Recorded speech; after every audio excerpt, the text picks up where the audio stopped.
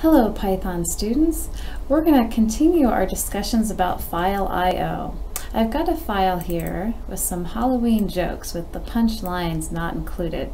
What is the ghost's favorite dessert? Your answer here. Why didn't the monster eat the crazy person? Your answer here. And what if I thought of another really great Halloween joke and I wanted to add on to this file and put my new joke? Well, anytime we're opening a file to do any reading or writing or even appending, we're going to use the open command, the name of the file, and then the file mode. How do we want to open this file? And I'm going to open it for appending, and I want to save a pointer to that file after I open it. So once I've got that pointer, I can write to the file and I can write my new joke. Let's say, why is a skeleton so mean? And let me match my quotes there, and I wrote 26 bytes or 26 characters, and let's write the punchline. He doesn't have a heart.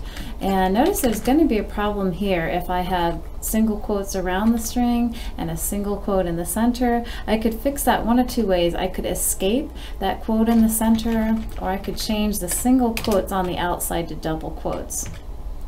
And I forgot to do this on the last line, but I'm going to go ahead and put a new line character here at the end, so we go to the next line. And anytime you're done with a file, reading or writing or appending, make sure you remember to close it.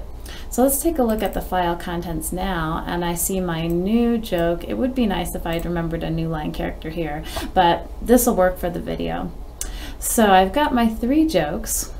And normally if you open a file for reading, you start at the beginning of that file. But there is a way to read a file and jump around in the file and read certain parts of it that you want to read. So let's open that file again for reading. And this time I'm going to use a command called fseek.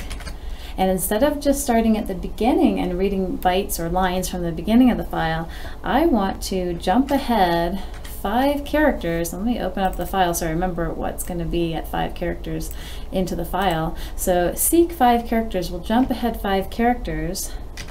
And now if I go ahead and read the rest of that line, then it looks like I've jumped right to here and I'm reading the rest of the line. We could also fseek back to 0, back to the beginning of the file, and we could just read 4 bytes and just get the word what. We could use fseek and jump to 37 bytes in, and that happens to be the length of the first line plus the new line character. So this would read that second line of the file. Your answer here. So fseek won't allow us to change the file and put new answers in, but it will allow us to read different parts of the file in whatever order we want. So I'm going to close that. Now, how do I actually insert my answers in here once I come up with the answers to these Halloween riddles? Well, one solution, and probably the best solution, is to go ahead and open the file for reading and read in all of the lines of the file and store them in a list. And as we know, a list is mutable or something that we can change. So I'm going to do f.readlines. And notice that I've got an S at the end. Read line, singular, we just read one line. With an S, it'll read all of the lines, and I can take a look at all of those lines there. And now that I've got a list, I can actually make changes. So 0 would be the first element or the joke, and 1 would be my answer. So I could make a change here. What is the ghost's favorite dessert? And I could say, well, I happen to know it is ice cream. And I'll make a change, and that hasn't changed the file yet, but it has changed this variable lines. So if I look at the file, there's not going to be any changes yet. In fact, I've only got the file open for reading, so I can't make any changes that way. I'm going to close the file and reopen it for writing. And when I do this, when I open it with a W, it empties out that file, but that's okay because I still have the contents of the file stored in the variable lines. So I could do an f.write, and I can write lines to the file. oops, let's see.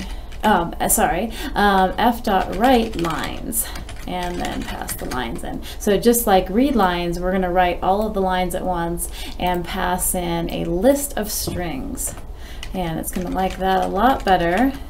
And then I can close the file. And now I see ice cream, my answer. So I could have plugged in my answer for the second joke too, but I don't want this video to be too long. So hopefully you understand a little more about file I/O.